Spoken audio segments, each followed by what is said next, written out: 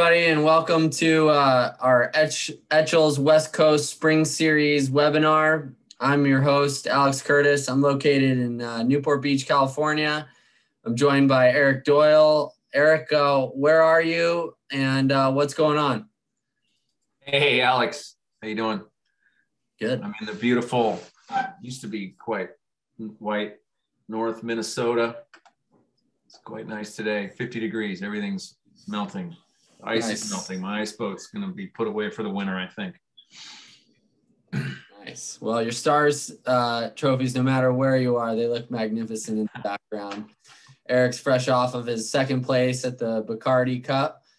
And, bummed to miss the first event down in San Diego last week, but it sounded, extra sporty with one day of sailing in South Bay because it was too windy to sail out in the ocean, and then kind of normal San Diego conditions on Sunday. So today we're going to be focusing on sailing on the Coronado Roads course.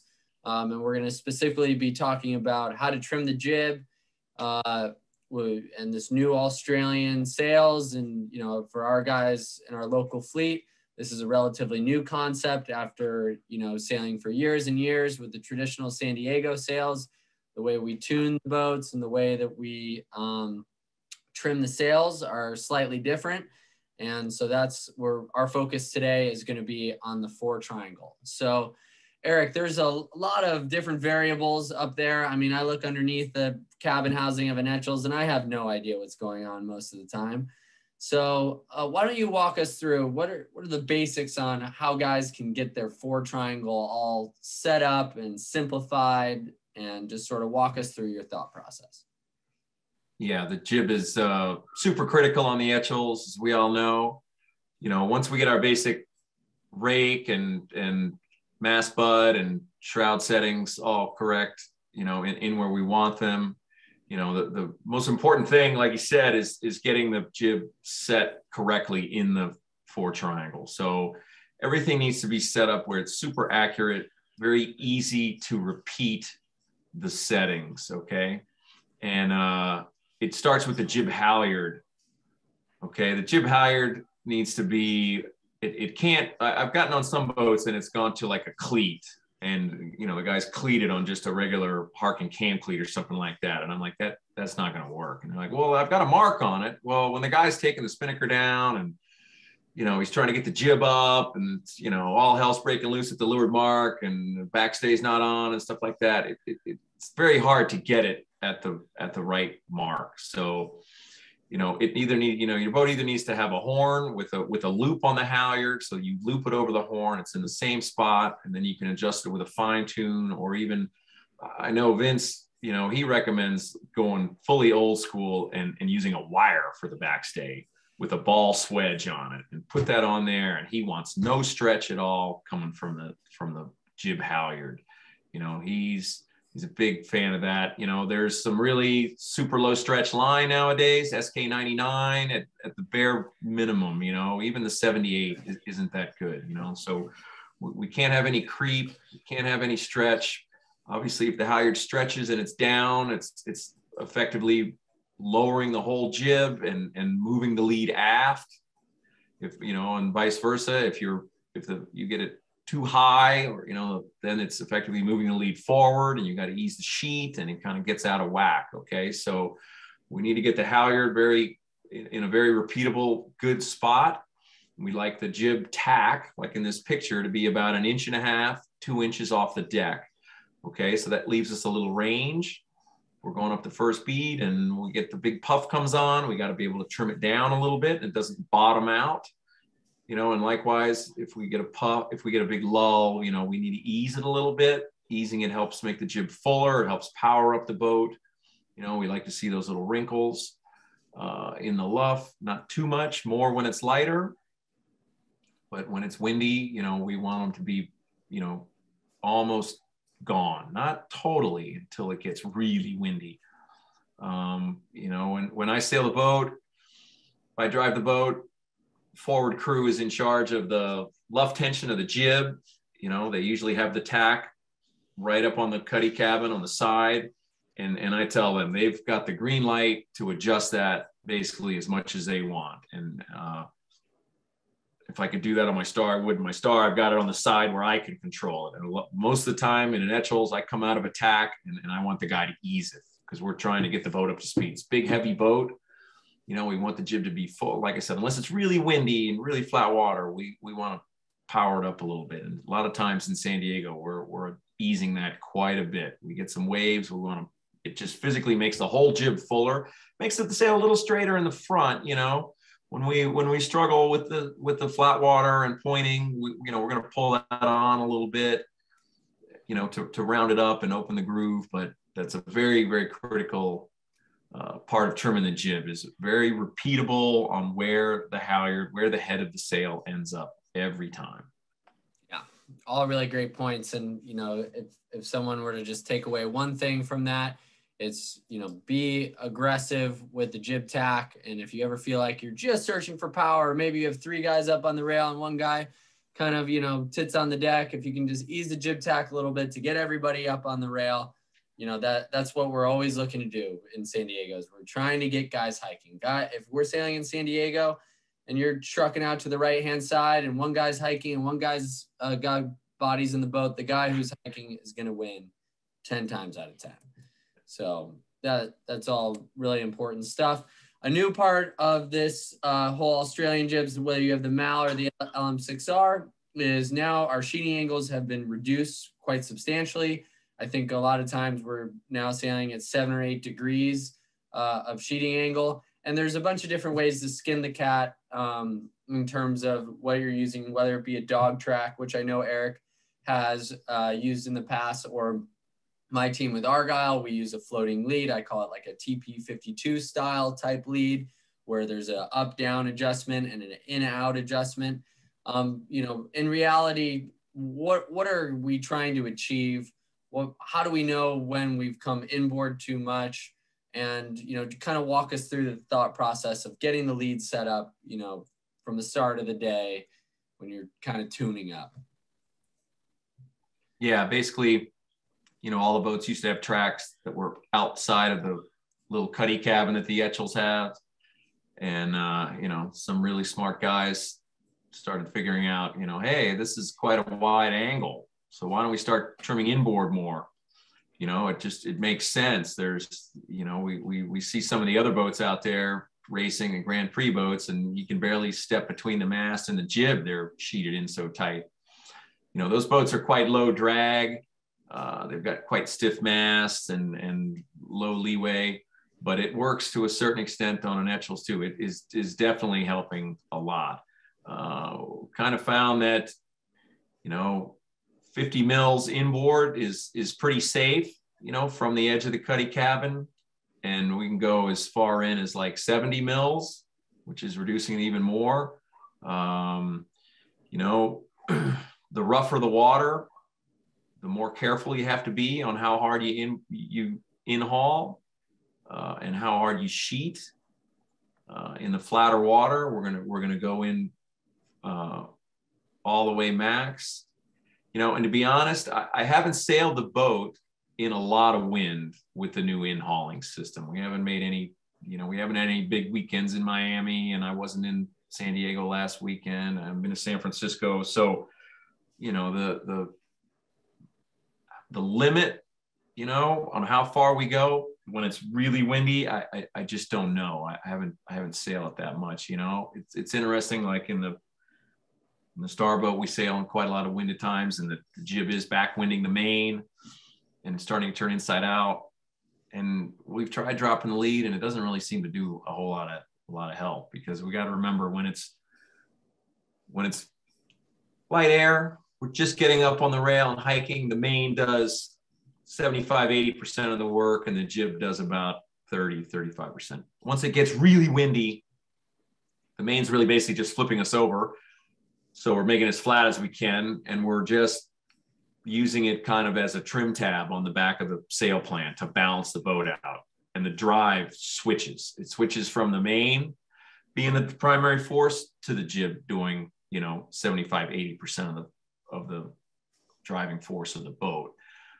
So learning just how far inboard you can go in that condition, I think would be really important, because a lot of times it gets very big waves when it's windy, and we got to figure out, just how. So I'm not going to claim to be an expert on that because I haven't sailed in it so much, but, we still want to keep the jib, pretty powered up and going in the breeze, because it's a big, heavy boat. It's got a lot of wetted surface area, and we want to keep it going. And if we make the jib, if we depower it too much, there won't be any punch, won't be any drive to get through the waves, So, if you have the dog tracks, very important to have marks on the deck.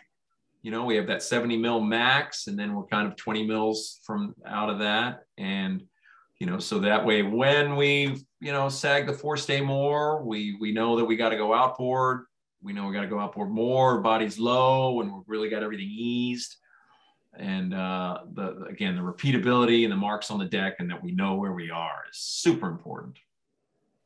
Yeah, it's so easy to get lost in the Etchells, and especially with, like you said, it's just, there's stuff changing constantly, and we're, when we first started down this rabbit hole, we were really bad, and we were changing everything all the time, and we've like to think that we've gotten a little bit quicker, and things are just more simple now. You start to find some small ranges that might work for you, and start there and then build upon that. And but we always talk about change one isolated variable at a time, and then pay attention, sort of scientifically, to how does the boat react. That comes to our lead position. Eric already kind of touched on it, but in general, when bodies are in the boat, we want the lead to be further outboard. When we start to get guys hiking, we want the lead to come inboard. So, this is Tom and his team that have put in an exorbitant amount of effort, through the COVID period into this year down in Miami. They got boats everywhere, coaches, they're putting in an excellent effort. And I know, Eric, you really like this picture. So why do you like it so much? What does it kind of tell you about the balance of the boat? Yeah, this looks like another beautiful day in San Diego. I may have actually taken this photo, typical, 10, 12, 13 knot picture in the breeze with the boat nicely balanced. It's got perfect heel. It's got just enough. And you can see that the leeward side of the boom is right on the center line. So that's low drag. And we can see just a little bit of rudder angle. See how the tiller's pointed just to weather a little bit? So that means that there's a little angle in the rudder, and the rudder is helping to generate lift. It's not too much drag. If you were pulling any more than that, that would be, just straight drag and slowing you down. They're just starting to hike really hard. The jib is max in-hauled. And if we look at the leech profile of both the main and the jib, they really match nicely. That's hard to tell from on the boat. It's kind of a feel thing, but everything about that right there just looks really right to me, from the heel angle, from the boom position, from the exit angle of both sails. You can see his leeward shroud looks just snug, maybe the lower dangling just a little bit, but it's just, the boat is just nicely in balance, and the boat should be doing the work along. And it's very pretty flat there. We don't see a whole lot of waves, so that's going to be max pointing condition. This is a condition where it's tough to not have in-haulers, because you are pointing a little bit higher all the time, and eventually, it's going to pay off. I'm not saying you're not going to be able to win without them, but it's a lot more work, believe me. Yeah, and so to build upon that, a lot of the lead position is relative to the forestay sag, and for so many years in San Diego, we were used to the LM2L, where when you got bodies in the boat, you're trying to sag the headstay, really search for power to the point where the rig was like shaking. And, sometimes you had so much forestay sag that you sailed towards, you pull on the backstay to stabilize the boat. Well, the MAL and the LM6R, and the LM6R specifically, need to sail with a much firmer headstay. But you still are looking, specifically the MAL can handle a little bit of forestay sag when everybody's in the boat. But you just have to know that when you sag the forestay, you need to move the lead outboard. The two of them work congruently with one another. As the forestay gets firmer, like Eric alluded to in the last slide, you can get aggressive about bringing the in-haul all the way into that 7.5, 8 degrees of sheeting angle. When you start sagging the forestay and you're searching for power, the sheeting angle might be more like 9 or 10. So Eric, why don't you talk a little bit about that? How can you tell when you're sailing with too much forestay sag? Yeah, I guess, we sell two downrange jibs. One's a radial jib, the LM6R, and then the Mal, which a lot of people have had success with as well. Now the Mal flies slightly flatter, and for that reason, and it has a little more luff hollow, so you can sag the forestay more and have a little more range with that sail. So when we sag the forestay, we make the sail a little fuller. The LM6R is flies a little bit fuller, has a little more power overall, and we don't need to be quite as aggressive sagging the forestay in the light air, because it's got the power. If we sag the forestay too much on the LM6R, it gets quite knuckly and draft forward, and the boat gets kind of cranky. It's hard to sail to it, and that's when we leave the shrouds a little bit tighter. Maybe keep the backstay on just a touch, just past snug. And I really like that, because the forestay doesn't bounce as much. It's harder. It's easier to drive, though. It's harder when the forestay is bouncing around. You kind of got to control it a little more. But in the flat water, there's basically different ways to skin a cat, and to get the power out of the Mal, sag the forestay a little more aggressively, lead goes outboard. LM6R, you kind of leave it alone. You just adjust the sheet a little more and play the tack. And the lead, it's not going to go as far outboard as the Mal. It's going to stay in about 50 or 45 mils or something like that. Just think of small increments, everybody. Don't go crazy and move it 2 inches in every puff or something like that. It's rare. We have to do that, and that makes it pretty hard on figuring out exactly how the boat's going and how high, and did we get a shift, or we're just pointing lower because we moved the lead so far outboard. But this is, if we look at these pictures, the one on the left, we're straight on, and we see that the forestay is relatively firm compared to how we used to sail the boats. We used to sail the boats. If you look at the picture on the right, we're not straight on, but that's how they used to look at all the time. We would look at the pictures from the front, and there'd be 10 or 8 or 10 inches of forestay sag, and now we're down to 4 to 6 or something like that. Yeah, and especially in the first couple races of the day, probably the entire first race in San Diego, and maybe the first leg of the second race, where you're searching for power. The breeze hasn't filled in. This is kind of the boat on the left specifically, because we're straight on. That's the kind of the look that you're kind of going for. Yeah, that looks really nice.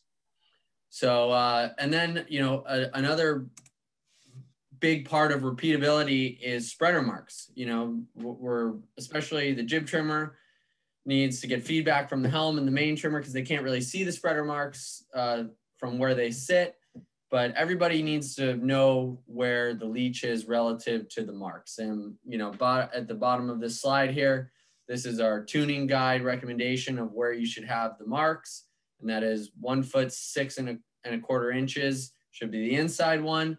And then 1 foot and 9 3/4 inches should be the outside one. And on our boat, we actually have one just inside the inner one, and we put a red piece of tape on there. We know that it's about, we move it, I think it's like 2 inches to the left or 3 inches to the left. And that's our red line thing. So if the boat feels really good, we're on rails, we're going fast, and we think that we can pull a little bit more sheet on, and maybe the whole thing a little bit further inboard. That's sort of our red line that we've redlining it, man. Max RPMs, huh? Yeah, just terminal velocity. The boat just starts foiling. That's good. Getting close. But yeah. So, talk about when do you want flow? When do you want twist? When do you want straight leech? And how do you use the spreader marks, as a tool? Yeah. Another nice picture here. This looks like Chris Bush sailing upwind. Beautiful San Diego. They're headed, headed toward the toward the point there, kind of inside the jetty. And we can see, looking up on the spreader, we can just barely see the marks, kind of like the front of the jib at the spreader is at the outside mark, and the dark shadowed part is at the inside of the mark, because they've gotten kind of inside the point so that the waves are a little softer there. They're not too dramatic. So it's flat water. They're trying to point hard. They're just starting to hike. You know, they're not fully hiked out, but the traveler's not way up. So this is max pointing condition right here. If we look down, we can see how far in the clew is from the cuddy cabin, and the leech of the jib matches that, and the fore stays pretty firm too. So, you know, definitely when we can just start, this is a condition where we just start to stall the telltale pretty hard, you know, and you can see his top telltales just stalling the red just above the shadow on the jib. You know, it pretty much, if it gets lighter than this, we need to have flow 80–90% of the time. And when there's people in the boat, you know, and we're not at the inside mark on the leech, we're in the middle or with the outside mark, we need to have flow 100% of the time, 100%. Once it gets, you know, really breezy, it's hard to shut down the jib. But let's think about it that way. If you know, we're looking for power, we got people in the boat or low side, we're going to try and make the jib really full, and it's got to have max flow all the time. Boat wants power. It's big, heavy, fat boat, right? It needs power. And we're not going to really, to get the boat to move, go fast enough, we're not really worried so much about pointing, right? So everything's eased. The traveler's up. You know, the sheet is eased. We've got max flow on the main. We've got max flow on the jib. Body starts sliding in the boat. As the boat starts to heel over, we're trying to get to max power. We want to get everybody on the rail as fast as we can. We want to get to max power. We want to use all that riding moment. You know, we don't want to be all relaxed like Patrick is right there, but you know, he relaxes all the time. But we, you know, every now and then I see him hike. And so then we can start trimming in. And the other thing to remember, skippers, is the telltale window in the main is really, you have the best view looking, you know, that angle. You look from behind, you're looking straight at the leech, and you have a really good view of seeing where that leech is in relation to the marks on the spreader. The middle guy can see it okay. The front guy who trims the jib, it's really hard for him to see it. So, you know, when I come out of attack, you know, the crew has a pretty good idea where the jib clew is and how far apart it should be, but it's got to be flowing. We've got to have full flow out of the tack. The main's a little ease, the jib's a little ease. And then a lot of times when it's windy, you can feel the boat is kind of waiting, and then it kind of rocks over on its side. And that's a sign that you've stopped the speed drop, speed's accelerating, the foils have got full flow and the boat's starting to go. And that's when I usually say, okay, let's go. And we trim. And then we trim like Alex has at the inboard mark. And a lot of times if I feel good and the boat's very responsive and it's going well and it's flat, you know, I'll say, hey, trim an extra 2 clicks, you know, and the trimmer can get that extra little bit. You get to that red line mark and the boat's real happy there. And you got to be careful, you know, if you get some waves or you get a lull or something, we want to really just look at that jib and make sure we ease it out a little bit. We keep pressing on the boat to keep it going fast, because it's a double whammy if you go slow, right? Because you've slowed down already. So there's all that time you're slowing down, and then you got to speed back up, and it takes a long time for the boat to accelerate. So that's what we really want to avoid. And we'd rather be caught going just a touch fast all the time than stopping the boat and having to re-accelerate all the time. Yeah, and I sail with a really talented jib trimmer, Mark Ivy, and Mark will be the first one to admit that there's so much going on in the front of the boat. Like, it's important for the whole team to be a part of the jib trim conversation. So, you know, me as the tactician and as the main trimmer, I'm constantly out of tacks, you know, making sure the jib's coming in all the way, that the cloth isn't too tight. So he's jumping in the boat, tacking, jibing, moving the leads, softening, worried about battens, you know, all sorts of different stuff. So it's really, trimming the jib is a total team effort. And definitely the spreader window is an underutilized tool, I feel like, among our little fleet in San Diego. Because sometimes, you know, we'll take pictures from the coach boat and the jib is way too tight or way too eased. So, you know, like Eric said, just really pay attention to those spreader marks, because that'll tell you a lot about where you are in your trim. at this point, we're kind of winding down to the end. So if anybody has any questions, now's the time to fire it in the chat, and we'll do our best to answer as many as we can. Eric, okay, so typically, you know, the second beat of the second race through the end of the day is when, you know, the breeze starts to come up, the nice northwesterly comes in, you start to get this sort of cloud look over Point Loma, and, you know, we're off. This is when, you know, Chamber of Commerce, San Diego, barely getting splashed. It's beautiful. You just start to hike.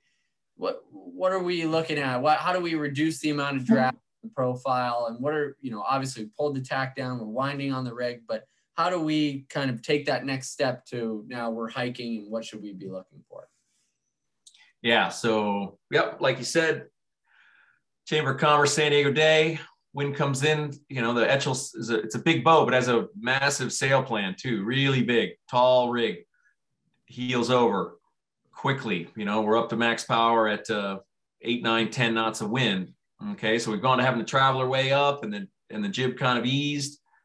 And now we're trimming the main really hard. You know, the sail has started to stretch a little bit. The boat's heeling over. We've got everybody max hike. That's a big deal. Hike hard. You know, San Diego is a place where you hike a lot because there's just enough wind to power the boat up, and you don't want to over tighten things, because if you get caught with the rig too tight, then the sails are too flat and you don't have enough power, and you don't want that. So you need to set the boat up for the lulls. We need to set the rig tune up for the lulls, because that's when we let the backstay off a little bit. We ease the jib tack, we pull the traveler up, we twist the sails a little bit, and then the boat's going perfect. And then in the big puffs, you know, we kind of do the opposite, but there are times we really want the rig a lot tighter. And so we just got to hike through the puffs as hard as we can. You know, we adjust the outhaul a little bit. And then if we're max hiked all the time, and we're having to ease the traveler below center line to keep the boat on its feet, to keep the boat from heeled too much, from keeping the helm just right, then it's like, and we've got the backstay on all the way, and we can't trim the main, and we can't keep the boat on its feet. Okay, it's probably time to start going up on the rig tension. You know, hopefully we've raced this boat before a couple times, or we just kind of go by the tuning guide, depending on your turnbuckles, you know, what your ratio is from your uppers to your lowers. Normally when it's lighter, you've got a little bit of side sag in the mast. So for every, you know, X number of turns you're going on the caps, you're going maybe double that on the lowers, you know, so it's a 1-2, 1-3, maybe even a 1-4 ratio, depending on how soft your mast is. But we're going from having side sag in the mast to the mast getting straighter and straighter and straighter. You know, it's as the wind picks up, I encourage everybody on practice days to, you know, go forward and look up your mast to make sure that you understand what, you know, 1 turn on the caps and 3 turns on the lowers does to your mast. Does it get rid of all the side bend? Does it make the mast poke to weather? You know, is it 1 and 3? Is it 1 and 2? Is it 1 and 4? And then you go another 2 and 4. It's generally how we've gone with the mast that we had in Miami. It's quite soft sideways, and for every 1 turn on the caps, we were going 4 on the lowers, and that'll help you tighten the forestay. That'll help keep the mast in column. That'll help when you pull the backstay on, that the mast doesn't overbend and you get those huge overbend wrinkles. So those are the telltale signs. But, you know, like I said, we hike a lot in San Diego because the wind goes up and down, and we don't want the boat to be underpowered in the lulls. We want to have enough power that we're still have everybody hiking. And then when it's windy, we're kind of hanging on in the puffs and, you know, pulling more backstay. We have a nice range, you know, that we can let the backstay off to power the boat up in the lulls, and we pull it on in the puffs so that we're not too bound up and the boat can run, and we can keep the bow down and we're not sailing inside the jib all the time. Yeah, keeping the bow down, hiking hard. Yeah, that's what it's all about. Like that's I said, the key in San Diego. Yeah, if one guy has a guy that's fully hiking, when the other boat is guys in the boat, the guy that's hiking is going to win 10 out of 10 times. Yeah, you got bodies on the boat. You know, what makes the boat go is riding moment. You got to use the riding moment. You got to be hiking hard. So, you know, the next regatta for the San Diego crowd is the Billy Bennett Cup, which is, I believe, March 25th and 26th, 27 weekend, something like that. And then we have the Etchells Midwinters West, which is the 8th through the 10th of April. And then we will have our next webinar on April 18th at this same exact time. And the topics for then is, we'll probably go over some of the regattas, and if people, people should use what we talked about here and go and try to apply them, in the next couple of weeks. And feel free to reach out to either of us with any questions that you may have. And until then, we hope to see you guys around and hope to see you by the hoist. So Eric, stay groovy up there in Minnesota, and we'll talk to you soon. Okay. All right. Thanks, Alex. Email us your questions if you got any, people.